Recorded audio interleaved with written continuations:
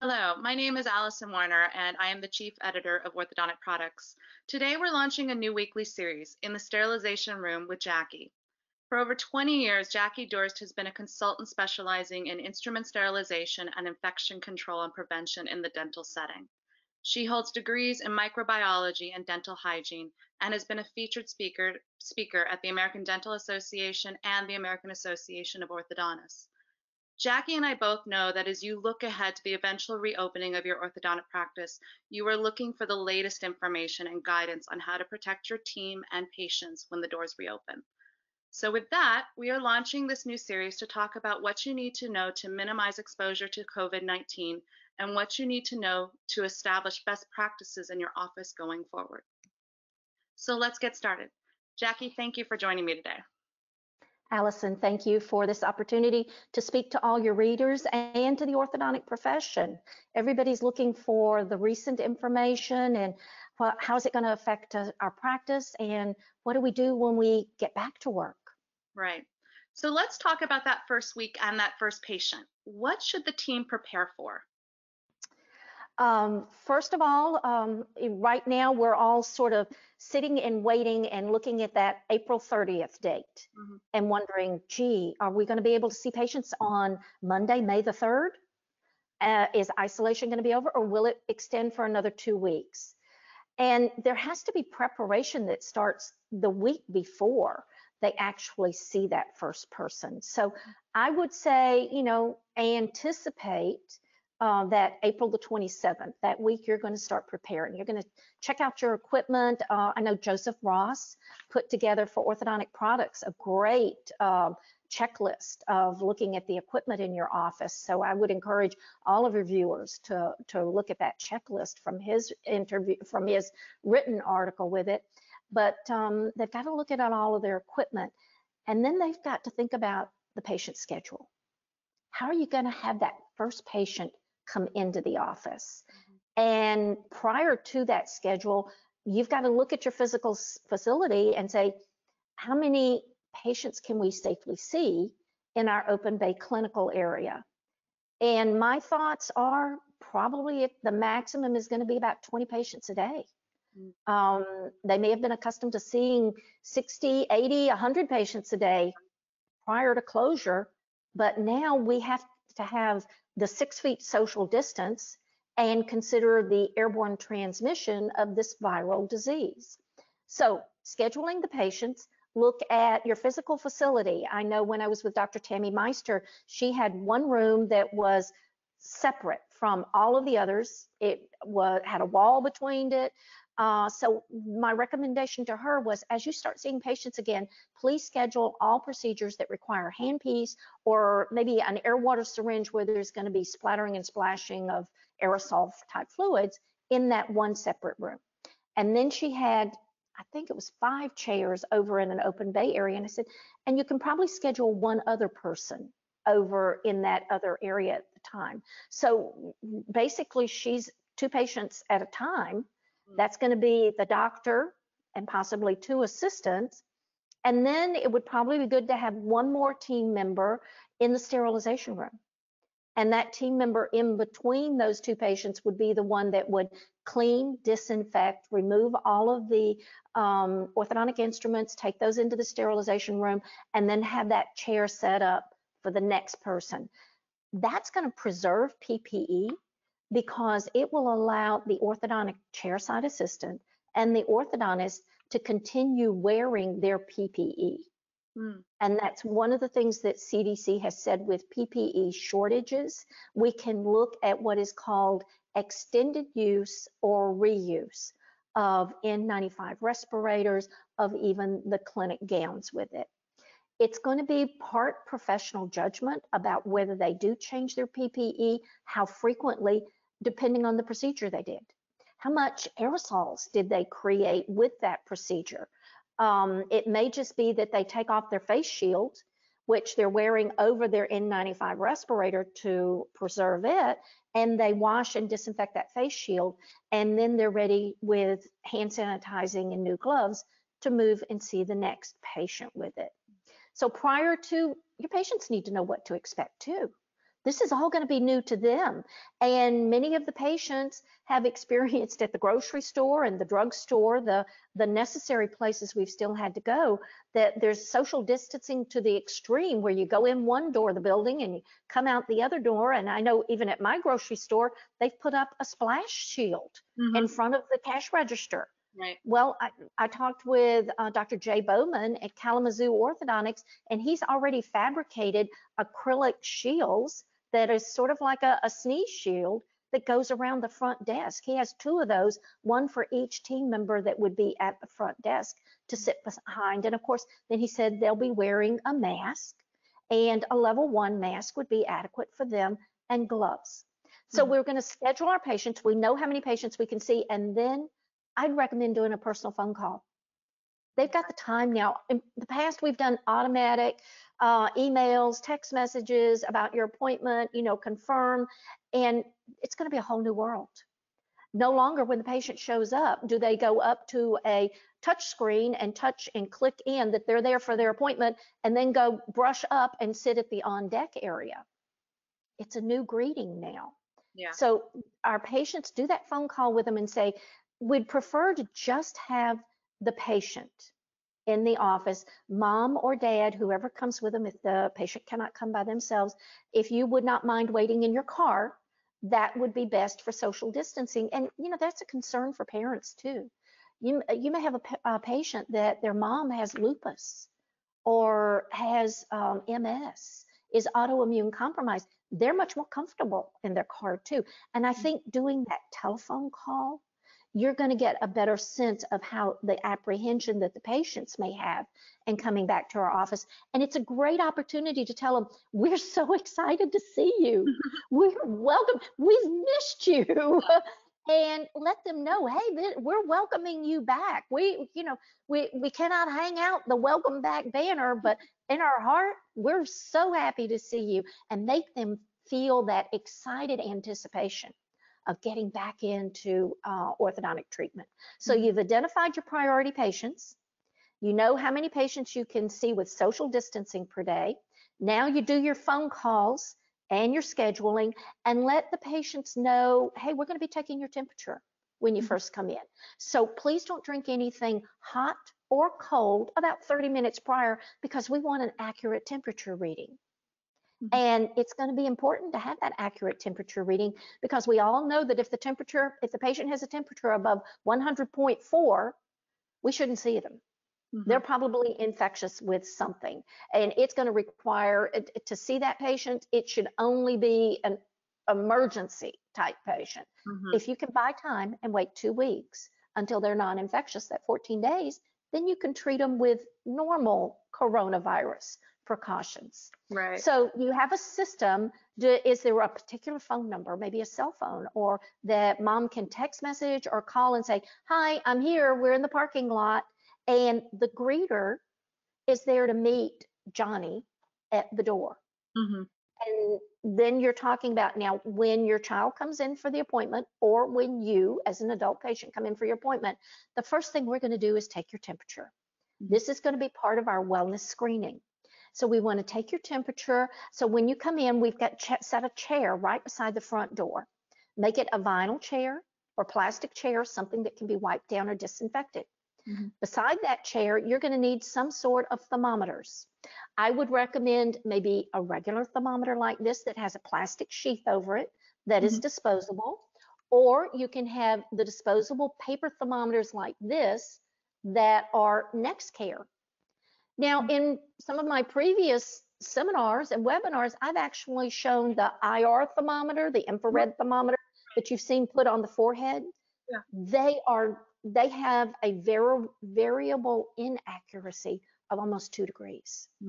Okay. You really have to get it almost right on the forehead to be able to, and so you lose the asepsis of it when you're doing that. So I would really go with, like I said, a traditional thermometer that is going to give you a very accurate temperature measurement with it. And you can buy 100 of the plastic shields, even on Amazon. They're readily available now for a minimal cost.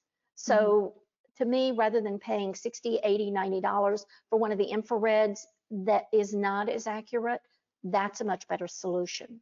Okay. Ask your patients in your pre-screening to bring their own mask if they have a mask, or maybe you keep on this check table, this service area with your thermometers, some of the fabric mask. The fabric masks are readily available. They don't filter out. They only filter out like 3% of the microorganisms in the air. So they don't provide adequate protection from aerosols for the clinicians, but it does serve as a splash shield. And that's what we're looking for the patient when they come in, that if they cough or sneeze, that their aerosols don't come out into the clinical area. So you've taken their temperature, it's okay. Go through the wellness check screening questions. Have you had a cough? Have you had any difficulty breathing? You already know what their temperature. Have you been around anybody who has been diagnosed as having an COVID infection with it? And then have you traveled or been in a contaminated area where there's a high risk? So you've done that wellness screening with them. They have their mask on. Now sanitize their hands. Offer them alcohol-based hand rubs because you don't know what they've touched prior to coming in. So they sanitize their hands. And then at that point, you're ready to escort them back to the clinical area. Okay. Now, there was a Chinese article published that pre-procedural mouth rinses could possibly reduce the viral load. And two of the products that the Chinese article recommended was hydrogen peroxide, 1%, or a providone iodine type rinse with it. So Peroxyl would be a very good, there are a number of brand name produced by the different dental manufacturers. Be a pleasant mouthwash. Would not be harmful to the patient, is FDA approved, so you can have them swish, see if you can hold that for a minute and then spit it out, and then they put their mask back on because you want that patient wearing their mask the entire time that they come through. Now, the orthodontist and the assistant, they're all set up. They have the unit prepared, ready for the treatment of the patient, and they're in full PPE and the patient is seated. Then the greeter goes back to the front area and is ready to greet and triage the next patient, if you will. Okay. So at that point with treating the patient, now everything's set up. They're ready for the patient to remove their mask. And the ideal is that if we're going to have to pick up a handpiece, if there's a bracket that needs to be repositioned, if we're doing a debond, and there are probably going to have to be a lot of brackets that are going to have to be repositioned or broken brackets that are going to have to be, and that all requires a handpiece. So there needs to be one patient chair that has been segregated and to the best of their ability, depending on the design of the office, that there's some sort of maybe aerosol barrier put up, whether that's an acrylic screen or even a plastic sheet or a shower curtain that is hung from a suspended ceiling.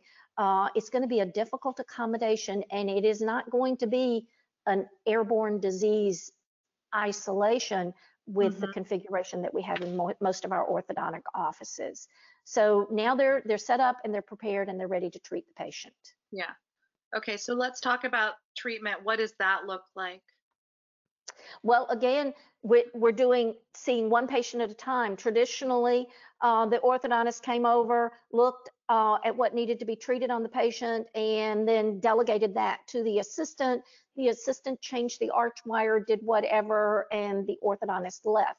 Now, because of all the PPE that's put on, I would say stay with that one patient.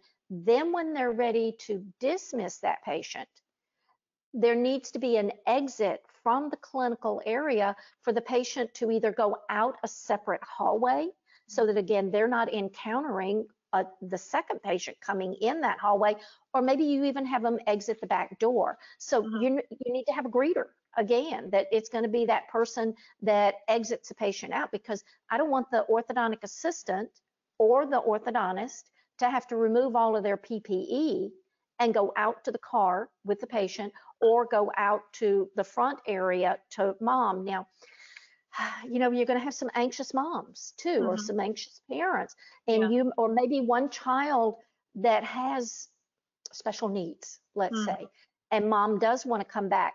If mom comes back, in my way of thinking, mom needs to have that wellness screening also. Okay. Take the temperatures, wears the mask, and then have them, and then that's going to limit how many other patients you can have in the treatment bay area because now you have mom sitting there. So it's definitely going to be an exception. I talked with Joyce Matlack, one of our premier orthodontic office designers yesterday, and she Mm-hmm. said, well, I have doctors who are looking at setting up their treatment coordinator's room because very often that's a room with a door that you can close. And Mm-hmm. I said, yeah, but Joyce, they don't have air, they don't have a handpiece in there, they don't have air water, they just have a chair, a very often a patient chair.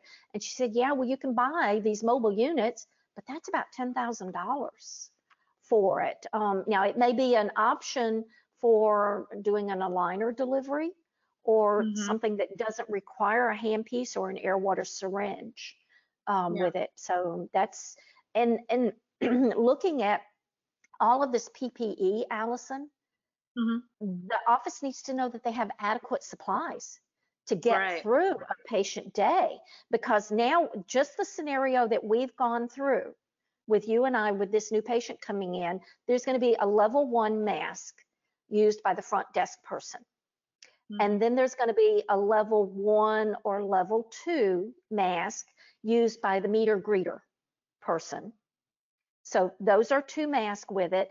And I would have the meter greeter wear some sort of clinical covering too. Maybe it's not an isolation gown, one of those tie-back gowns. Maybe it's a Right. clinic jacket.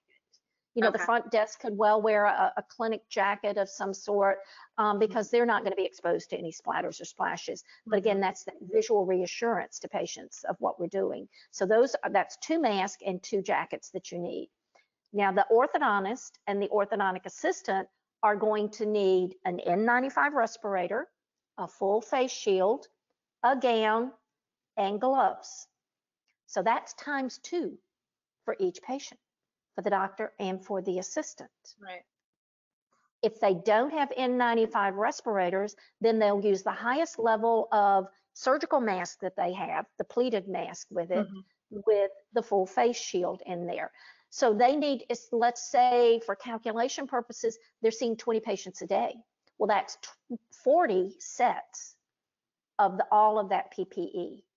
Okay. So that gives them a calculation. And I think we're orthodontic offices to get in all of this backlog of patients that we need to, that we're not just going to work an 8-hour day. Maybe you schedule patients for 10 hours a day. Mm. And you have an extended hours and you're working 5 days a week, or maybe even some Saturdays. Right. And maybe you divide the team into team A and team B, and you have team B work the morning shift of 6 hours and team B works the afternoon shift, or alternate days Mm. in between there, because we're going to have to find out what works for your team and for your physical facility.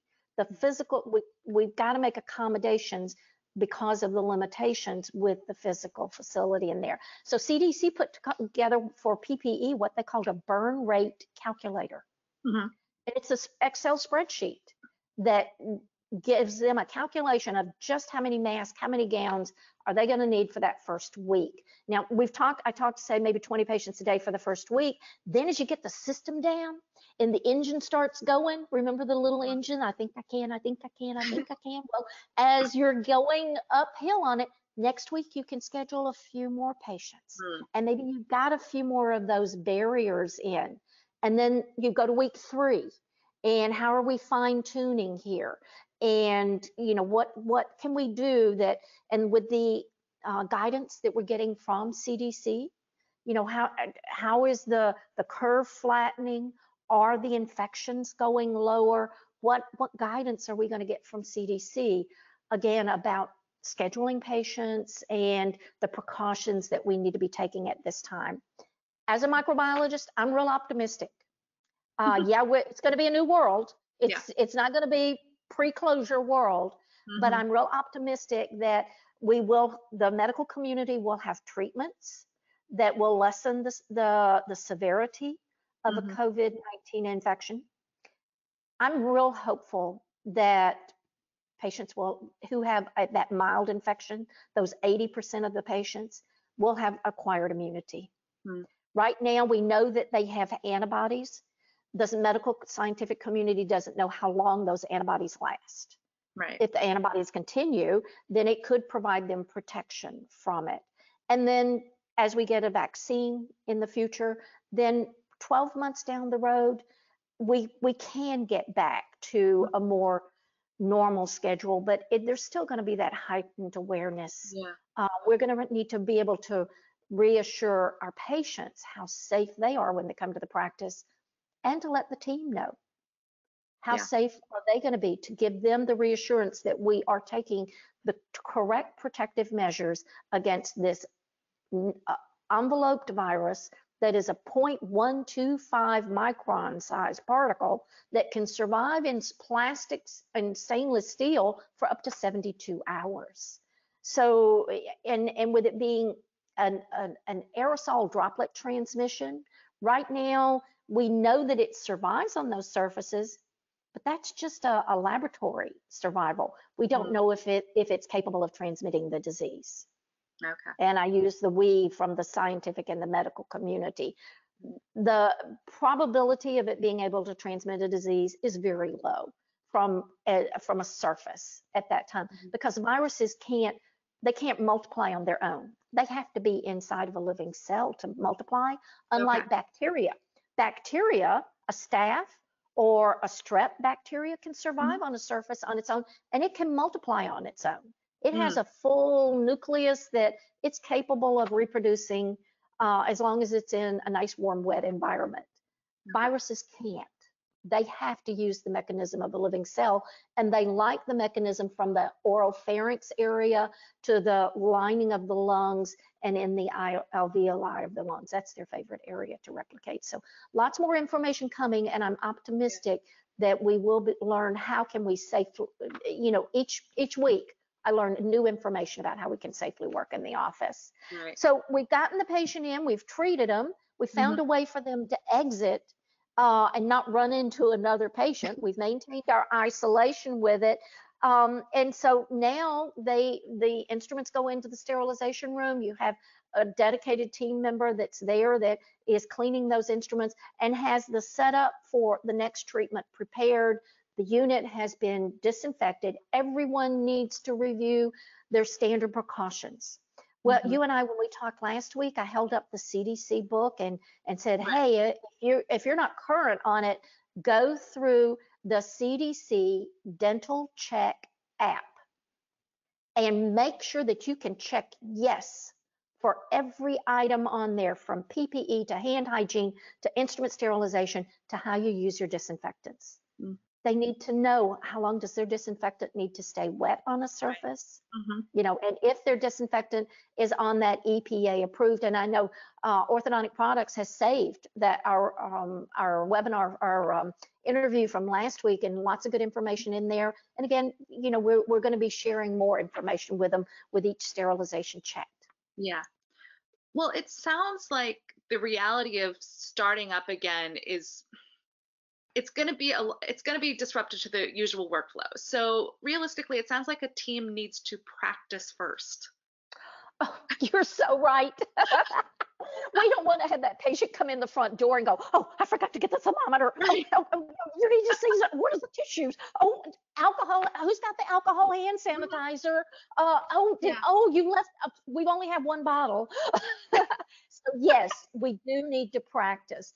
That week before, where you're starting up all the equipment and you're refilling your sterilizers with distilled water. And that's another thing. Oh, let me just go down the bunny trail here. Okay. They need to be acquiring now the instructions for back to work for each piece of equipment from their manufacturer. Okay. I know I was able to get from like Sycan with the Statums. A lot of people have a Statum autoclave in there. They put out a great 1-page, 2-page, this is what you need to do after your sterilizer's been shut down for 2 or 3 weeks. So startup instructions for all of their equipment. I even had one from 3M on their cure lights. A lot of them are battery charged. You're going to need to check the power of your cure light, check the lights on it, disinfect that surface, make sure that it's properly charged up and ready for curing the adhesives on it. So Yeah, there's a lot, and they do need to practice and be prepared. There is nothing that is going to give the confidence and the reassurance rather than walking through it. And I would encourage the doctor and the assistant to get their full PPE on, Hmm. and then have the greeter person that is going to be the greeter and doing the wellness screening with them to get all ready, get their supplies out. And maybe you get the doctor's child to come in, or the spouse, the doctor's spouse, somebody to come in and be patient Right. and actually have them call that dedicated phone number to say, hi, we're here in the parking lot. Fine, Jackie will be out to meet you at the door. Or if it's a young child, oh, I understand Johnny's only 8 years old. I'm going to walk out to the car and walk him in Hmm. just to be sure with that. Or, and then do the practice, have the patient sit down. Did you bring your own mask? Don't forget to get it out of the car. That's another reminder with it. They come in, sit down, take their temperature. Oh, look at that, 98.6. You're doing good. Did you have anything hot or cold to drink in the last 30 minutes? Fine. This is an accurate reading. Go through the rest of your triage questions.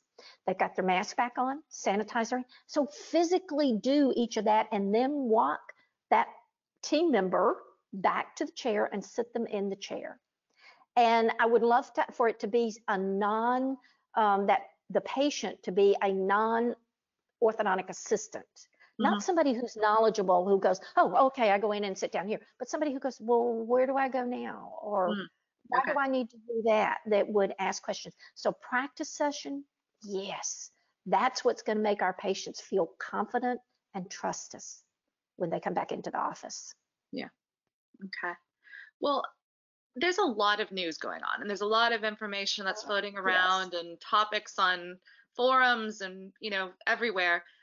But I've been hearing a lot about air filtration rooms this week. Is this something that orthodont practices should be thinking about? Allison, it's a consideration. The quality of the air, and we all have seen the videos on YouTube. I even put one on my Facebook and LinkedIn page that showed it was a Japanese video that showed the viral particles and from a cough or sneeze and how far they could go and how long they stayed suspended in the area. I know Dr. Jay Bowman with Kalamazoo Orthodontics, he brought it to my attention first, and Dr. Bowman's a great researcher. He Mhm. gets all of the information and he looks at it from several different angles and asks great questions. And he said, Jackie, I'm considering putting in a negative pressure room with a HEPA filter in my office. What do you think about it? And so that's an area that I didn't have a lot of expertise. So I had to start doing my research on it. Mhm. There is, and we do need to look at the air quality in our offices. When you go into hospitals and to surgical centers, they have what is called an ANSI/AMI standard, and it looks like at the air quality in a healthcare facility. And the air exchanges in the in the facility, like with the HVAC, with your heating and your air conditioning system, for a medical facility, like for a patient room, um, should be at least 6 air exchanges per hour. That means that all of the air in that room is changed out 6 times every hour. Mm. Ideally, if it's where you do surgical type procedures or aerosol procedures like we do in an orthodontic office, Mhm. then it should be 12 air exchanges per hour. But at a minimum, 6 air exchanges. So I think that's where the orthodontist needs to start looking at air quality right now. Not at buying one of these $3,000 to $10,000 separate air purification units that says that it does 6 air exchanges per hour in a room that's 10 by 10 with an 8-foot ceiling, because that's certainly not what an ortho office is. Right. It would probably take 10 to 20 of those units Mm. to filter all of the air. And my concern is purchasing or investing in a piece of equipment that doesn't deliver what maybe the marketing brochure says. Mm. It's much more complex than just buying a air purifier that says it has a HEPA filter. They have to look at how much airflow goes through that. That's part of what gives you the air exchanges per hour. And then how often does that HEPA filter need to be changed? One unit that I looked at, it had a HEPA filter in it, but it was going to need to be changed every like 200 or 400 hours of operation, and the filters were $160 a piece. Oh, wow. So that could be a significant cost in overhead to the office. Mm-hmm. So my recommendation to orthodontists during this closure time is get an expert HVAC person, a knowledgeable person, someone who belongs to ASHRAE. That's the association, ASHRAE. It's the Association for Heating and Air Conditioning People. And you want someone who is knowledgeable about healthcare air to come in and measure how many air exchanges per hour does your current system do? Mm. Can you put a HEPA filter in and replace just the air filter that you have now on your unit? And can they evaluate the health of your air? I'm not going to say the cleanliness of it, but the health of your air. So that would be a good place to start, is to have that evaluation done by somebody. It may be that the heating and air conditioning system is an older unit and it needs a more powerful motor in it to increase. So again, I'm drilling down and learning more about this, and with the help of the doctors who are investigating this also, like Dr. Bowman. And the AAO even has a task force, a COVID-19 task force that they've asked me to participate in. So you have a lot of experts coming together with different information on this. Right now, I would, my recommendation is really investigate thoroughly any equipment investments that you're looking at. Don't spend your money wisely. I can't test the air to say, hey, this is how many CFUs there are in a cubic foot of your air in your office. I can test your sterilizer. I can do a spore test and say, yes, it works. I can check your ultrasonic cleaner with aluminum foil for sonication and say, yes, it's doing it. I can test the water with a water test to say, yes, your water is under 500 CFU. You can spend $3,000 on an air purification system. I can't test it. Yeah. I don't know what kind, and what I have learned is if there's not a way to exhaust the air that goes through that air purification, it may be just dumping poor quality air back into the office. So again, there needs to be some in-depth research. There's a lot of innovative ideas that are coming out. Everything from UV irradiation, in addition to the HEPA filter as it goes through these purification units. There's one suction unit that, and that's one of the things that CDC recommends to control aerosols, is using high-speed evacuation, an HVE with it. Well, there's a suction cup that expands almost like a reverse funnel that goes on the HVE tip. So if it's next to the patient's mouth, it's taking more of those aerosols away. I found one unit that one of the orthodontists sent me a copy of, and he says, what do you think about this, Jackie? And it looked almost like a mini refrigerator with a crane arm that came across it, and then came down with one of those suction cups that goes over the patient. And then I looked down at how noisy is it? And you can't move air without it being noisy. Yeah. So imagine having this industrial type fan going in your office and trying to calm an anxious patient. It really is. Ideally, I would love to have an expert advise me, and we're looking at that among a group of infection preventionists that I belong to. So right now, check your current HVAC system. How many air exchanges per hour does it provide? Put in a HEPA filter with it, and maybe look at one of those cups that goes on your HVE that you could use in addition to the saliva ejector when you are doing aerosol procedures. And I think that would be a good adjunct. Many of these things that we talk about, they're additional or adjunct to basic standard precautions. Standard precautions protects the team. So that's why I'm urging everybody to do the dental check, the CDC dental check. Hmm. and make certain they can check yes on each one of those. So lots of new information coming out. Don't get overwhelmed and don't jump out there and spend money without thorough investigation. Right. Another issue that's all over the place is the reuse of N95 masks and sterilization of these masks. What are your thoughts there, or what are you hearing? You're right. There's a lot of information in chat rooms and social media. And wow, even from what CDC has put out, I have spent hours going through documents to interpret it. The current guidance from CDC on N95 respirators, if you have one, is that you can wear it for extended use, meaning use it, wear the same mask throughout the morning, throughout the afternoon. Ideally, the recommendation is one patient, one mask, but we're not in an ideal world now. So it's what's called crisis management for PPE shortages. And then there is reuse. So you have an N95 mask, respirator mask, and refer to them. I would suggest that everybody refer to them as respirator mask, because we've commonly referred to as a mask as a surgical mask. That's the one that's pleated, that has the gaps around the side of it. So we need to refer to that as an N95 respirator mask to distinguish between the two of them. Okay. You can reuse those. CDC says, yes, it's appropriate.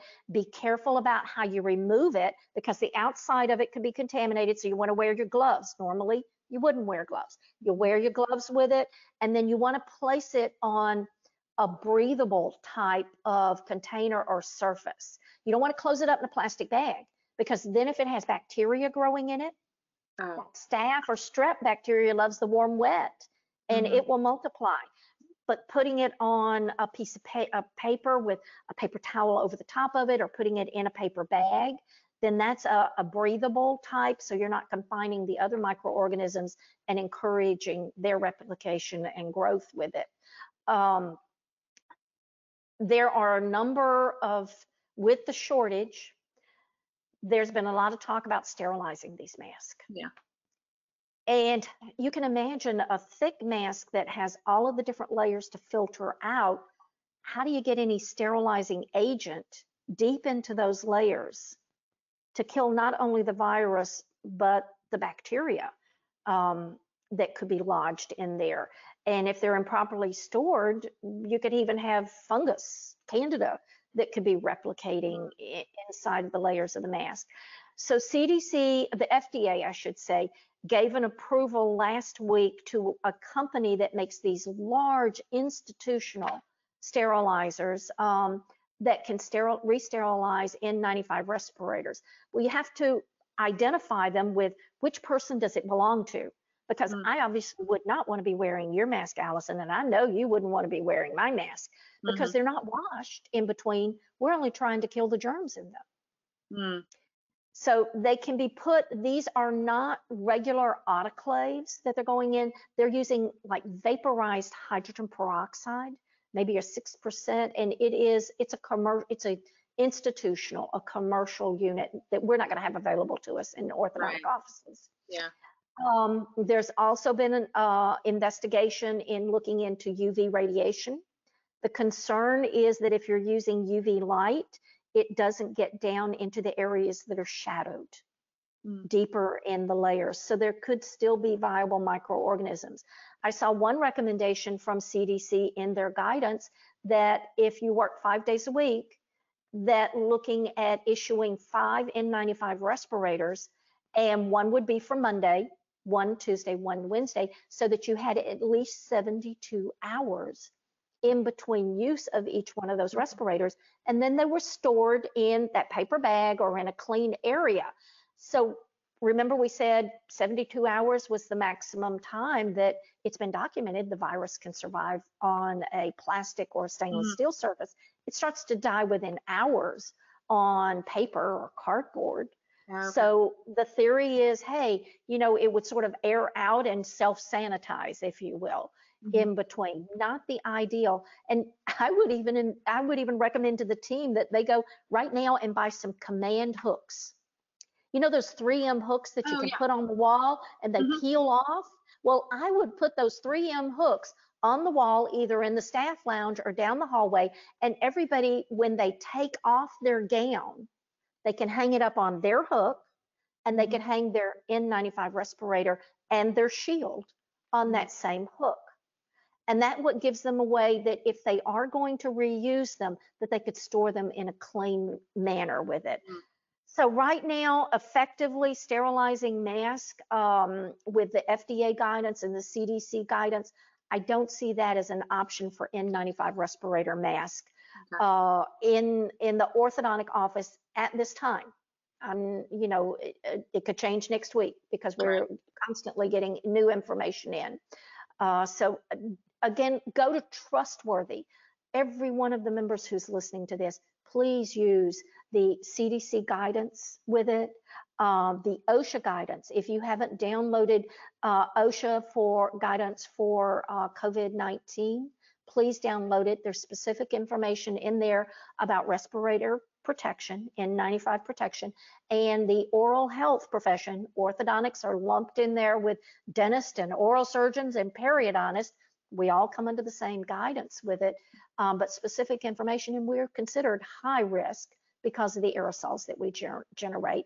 And whenever you're reading that guidance, go down to the precautions to use with aerosol generating procedures.